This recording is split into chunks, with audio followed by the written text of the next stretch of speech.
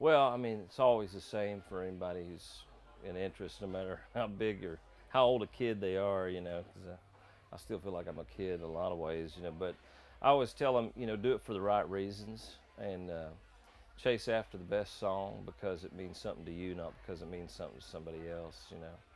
Because if you do that and you're always looking after the best song and you're chasing after the best song, you're trying to capture a moment or a feeling, and your motives are true, you'll connect with somebody else. The rest will take care of itself, you know. I mean, once you reach for a song and you feel like you've gotten one or you finished one that really hits a chord with yourself and hits a chord with your heart, then I think what happens is, you know, that song will find a way. You know, I do think I still believe in the magic in music and songs. You know, I know some people think I'm silly, but I do believe it's true. I think songs exist in some other place, and we're just kind of, as Hank would say, we're holding the pen, trying to hold on to the pen while God gives us the song. And so I think once a song is in that form